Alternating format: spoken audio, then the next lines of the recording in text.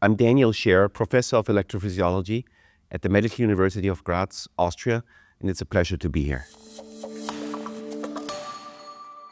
Well, thank you for inviting me. Well, first of all, I have to say I'm speaking here on behalf of all Manifest investigators. That's 22 centers, 48 investigators all over Europe. The study PI is Vivek Reddy from Mount Sinai Hospital, New York.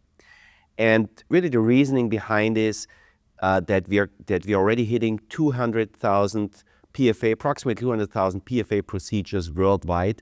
And really the pentaspline catheter has been leading the way. It's the most used catheter, and it's certainly been part of most PFA studies. The Manifest Consortium was put together 3 years ago, investigating in 100,050 patients, not only the safety aspects of PFA ablation in AFib, but also the efficacy aspects of it. And we've been publishing quite successfully. Now we know that PFA works, but also recurrences of atrial fibrillation happen, and repeat ablations for atrial fibrillation are necessary. And the outcomes, efficacy outcomes and safety outcomes of those repeat ablations in patients who previously had an AFib ablation with PFA are largely unknown. The second thing that makes our study relevant is the fact that really the aspect of PVI durability, which is important in AFib ablation to sustain sinus rhythm, hasn't been thoroughly investigated with PFA, especially in the repeat ablation patient population. Now, I would like to highlight two smaller studies. The Euphoria registry, nice paper, 140 patients. And they really showed that in a repeat ablation population, so those were patients that previously had an ablation for atrial fibrillation using the pentaspline catheter, using PFA. Those patients came back for clinical failures and they were remapped and reablated. And in these procedures, it was found that only 70% of all veins were isolated at the start of the procedure, and only 38% of all patients had durably isolated veins at the start of the procedure. And the similar finding was found by Piaget and colleagues in a smaller registry. So you can look at it in a way that we're trying to assess in the repeat ablation population, patients that have previously undergone a PFA ablation, the incidence and maybe predictors of a pulmonary vein isolation and pulmonary vein reconnection. It's the largest, at least to my knowledge, PFA repeat ablation population that's been investigated so far.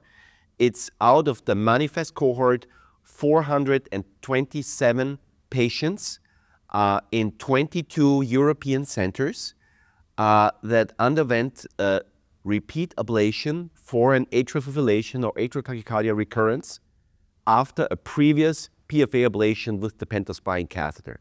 Now, those procedures took place a mean 9 months after the initial ablation procedure, and I think the findings were quite interesting. I'd like to highlight, I'll probably skip the procedural part as I think we've published this, and the paper on our findings is, as of yesterday, already available online in Europace. But I'd like to highlight maybe two findings, and maybe we could discuss this. So I'm going to start with the first one, and that is really pulmonary vein isolation durability. So again, those 427 patients came back to the lab and were mapped. They all had a previous PFA ablation with the pentaspline catheter, and they had a clinical failure for AFib, ATAC. So and when they were mapped, it was found that only 45% of those patients had 4 durably isolated veins, and on a pulmonary vein level, 71% overall of all pulmonary veins were isolated. It was the reconnections were evenly distributed among the main 4 pulmonary veins, so left superior, right superior, and so on. That's interesting. And also, I think, although only univariately associated, one interesting finding also was that if the operator had used in the first procedure some sort of imaging, CT imaging, ICE imaging, rotational angiography, or electroanatomic mapping, as opposed to having done the procedure only with fluoroscopy. So the use of some sort of imaging increased the PVI durability rate significantly. This is a new Radcliffe finding, so you have to be cautious, but certainly as it changed my clinical practice. Remember, this is Europe. Not all centers, not all countries are using ICE, but from now on, you know, I think it's mandatory to, if you use the pentaspline catheter, to use some sort of imaging or electroanatomic mapping in your procedure. Now, another finding, and I'll stop there for the first part, this is PVI durability, which is natural and which we've seen in the past, is with other, you know, with thermal energies, is the fact that, you know, paroxysmal, you know, the distribution was different in terms of PV reconnection between paroxysmal and persistent AF patients. But may I add one more interesting thing to put that finding into perspective? And that is, you know, you can kind of look at the glass of half full or half empty. So one would say, wow, that's this great new catheter, and you know, only 45% of patients have 4 durably isolated veins. Well, guess what? At least in my knowledge, in a clinical failure population, a clinical repeat ablation population, that's about the highest number, at least that I'm aware of, that's ever been reported for any energy form of PVI durability rate in a repeat ablation population. If you look back to seminal studies like Fire and Ice or Circadose, you know, investigating RF ablation in AF, or investigating cryoballoon ablation in AF, what you will find when you look at their repeat ablation papers, you know, PVI durability rates in the repeat ablation population, they were significantly lower. I think in Circadose, it was like 10% on the patient level as opposed to 45% in our study. I think on the pulmonary vein level, it was something between 45 and 60% in those studies as opposed to 70% in our study. So yes, also with the pentaspline catheter, also with PFA, we can do better in terms of PVI durability, but it's already a great start for a new technology. Let me, you know, certainly not shed light on the findings from Manifest Redo because it's the original Manifest Redo study, but certainly, you know, add to the findings of Manifest. And you know, another clinical finding, you know, it's all about the patient. So on the clinical side, what, you know, Manifest Redo also is telling us, besides those interesting findings on PVI durability, what can a patient expect in terms of success rate if he undergoes a repeat ablation after having previously undergone a PFA ablation? And the findings are quite encouraging. So in Manifest Redo, overall 65% of all patients achieved sinus rhythm with their second procedure.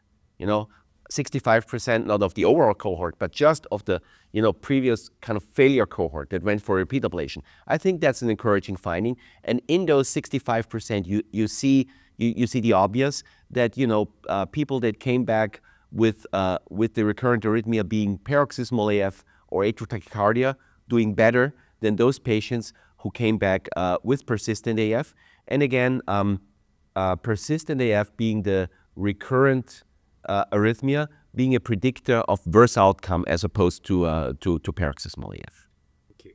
These findings should, in my view, impact clinical practice in 3 ways. For me, it's been an encouraging finding with regard to PFA and AFib ablation in general, and specifically to the pentaspline catheter. So, you know, we certainly cannot cure all of these patients, but, you know, overall, the patients are doing really well. There's a high efficacy rate and there's a good safety profile.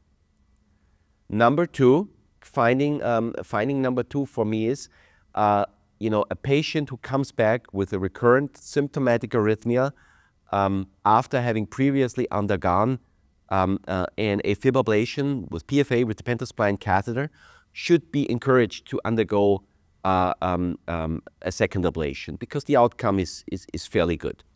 And finding number 3 is that, you know, with all these encouraging findings And with the pentaspline catheter in this repeat ablation population showing us fairly high PVI durability rates, 45% on the patient level, 71% on the pulmonary level, there is still room for improvement in terms of PVI durability. So what can we do? Remember that Manifest Redo covers the very early experience. Those were patients done in 2021, 2022. So we have learned quite a bit on how to handle PFA, on how to handle the pentaspline catheter, to give additional applications on the anterior side of the right pulmonary veins, olive applications, carina applications. So I think we have improved already.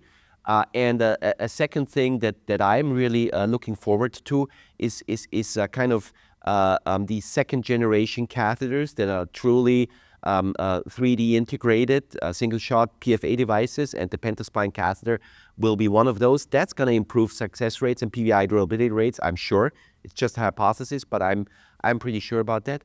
And finding number 3 is really for your daily practice.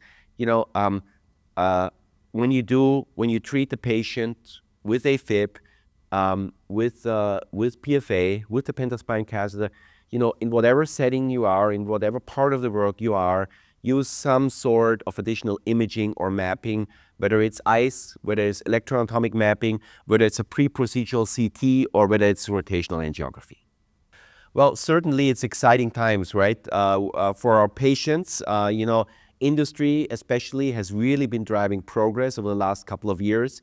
The procedures have, and that's the most important thing, a reasonable safety profile and have shown high efficacy and also high lab efficiency. Remember that those days when our AFib procedures took a couple of hours are not, they're only 10, 15 years past.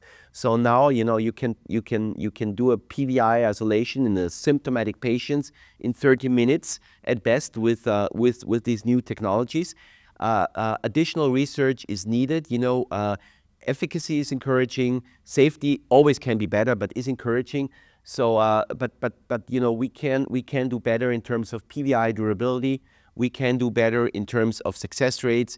So I'm really looking forward to all the findings of this meeting and of all the research ongoing with these new platforms. And again, I want to highlight and stress the fact that that PVI durability is key, and we have to improve on that. And with 3D integration and ICE and all these things, we're working on that.